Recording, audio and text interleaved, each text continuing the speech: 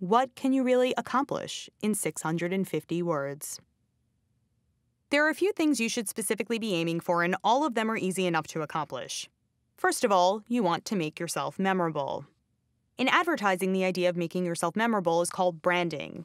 Celebrities often call it star power. What it really boils down to is finding something about yourself, your experiences, and what you have to offer to the world that is effortlessly recognizable and easily recollected. What will make you stand out in a sea of similarly qualified applicants?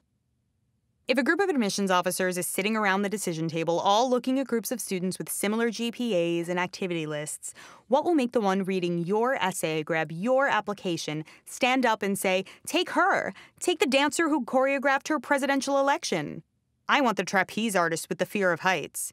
Don't forget that hilarious soccer player with the gnarly feet." An admissions officer should be able to easily recall details that are emblematic of your personality and that are representative of who you are at your core. Your essay should also tell admissions something they don't know. You should use these essays as an opportunity to say something that hasn't been said. This is how I feel about this thing. This is what is important to me. This is what I value.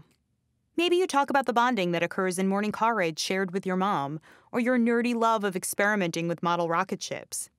Wouldn't it be fun to detail your all-consuming allergy to processed foods? We're so sorry about that, by the way. Or maybe compare your talents and inner qualities to your favorite sports cars.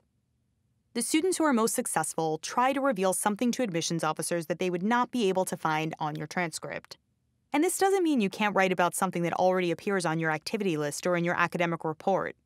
What it means is that your essay shouldn't be about the mission of Habitat for Humanity or even what you did in your community service hours for the organization. Rather, it should be about how your experience with Habitat for Humanity changed your life in a real and compelling way. What unexpected experience did you have there? How did it make you a more complete and interesting person?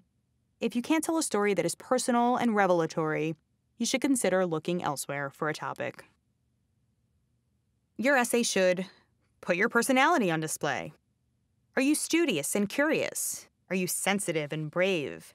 Are you determined? Are you funny? Are you hungry? Have a donut. These qualities should shine through in your final essay. No matter the topic, an admissions officer should feel like they're getting a giant slice of you in there. Family members and friends should be able to recognize your voice. A good test is to think, would it be weird for anyone else to put his or her name at the top of my essay? If so, you're on the right track.